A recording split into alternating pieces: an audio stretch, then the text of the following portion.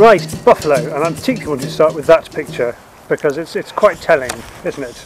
Well, it is. It's you. It's me, up a tree, getting the hell out of the way. Right, what was going wrong there?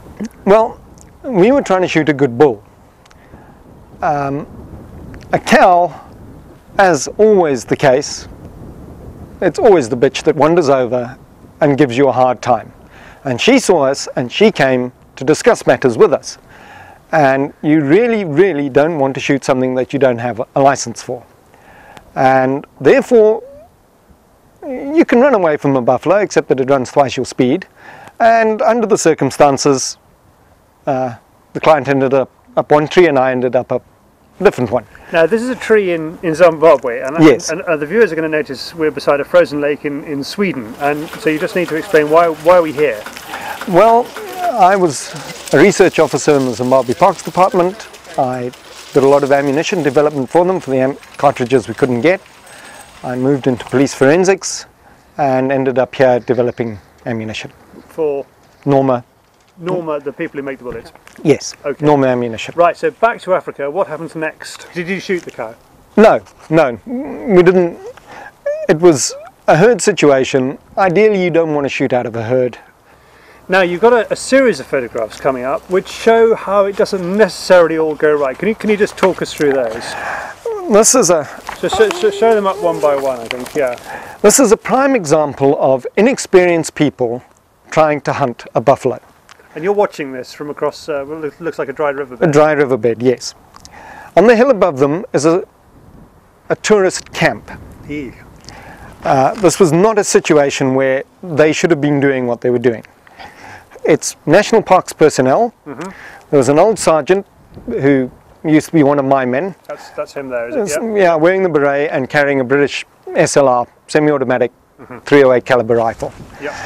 The officers are carrying heavy caliber rifles appropriate for shooting a buffalo. Right. The buffalo has smelt them and is running off. Now, just to get this right, the camp is right there behind Yes. him.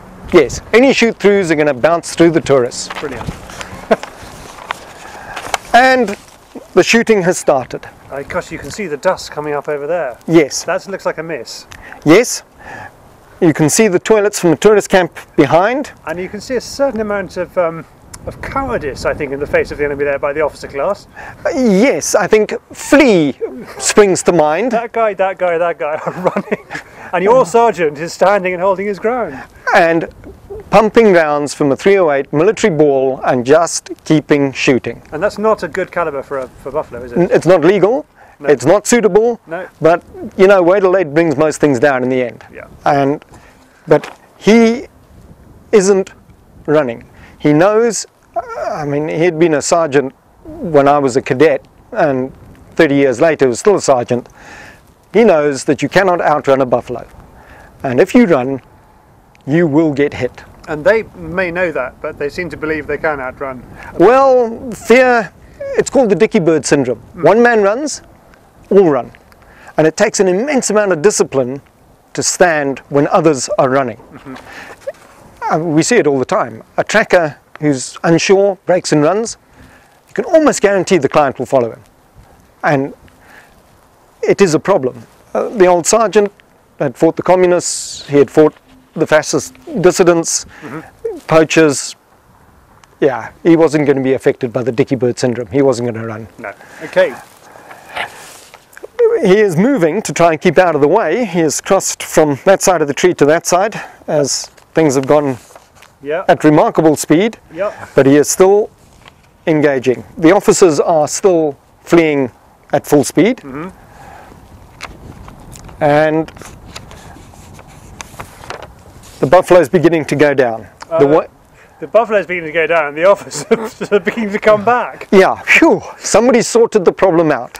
And just the repeated weight, 7.62 NATO, it's damaging things, it's breaking bones.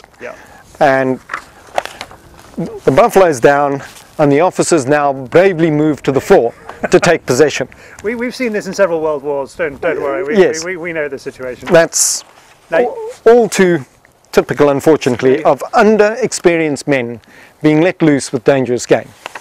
And the last photo in the sequence is another parks officer who should have known about dangerous game, but was one of those, he thought he was an officer, therefore he is automatically an expert, and tackled a wounded buffalo and ended up underneath it. Now we have to say, is he actually dead in No, this picture? not in this picture. He didn't survive very long.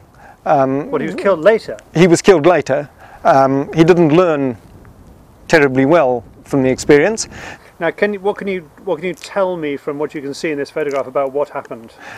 The buffalo went in to hook him. The buffalo was very badly hit. It had been hit 12 hours before, bullet through both lungs. That's that big streak of blood on his back? Yeah. Okay. Had taken 2 hits from a .375 the night before. Yeah. And charged first thing in the morning. The officer in question fired a grazing shot down its side. That's that pink line just there, yeah? Yeah. And as it went in to hook him, buffaloes use their horns as a hook. Mm-hmm. He dived to get out of the way. Yeah. And I hit it twice with a .762 NATO, shooting over the head and over his back, and it fell on him. What goes through your mind when you're seeing one of your companions taking what you might consider to be silly risks in this situation? Bloody fool. It's not a game where you can take silly risks. If you make a mistake, you will pay for it with your life.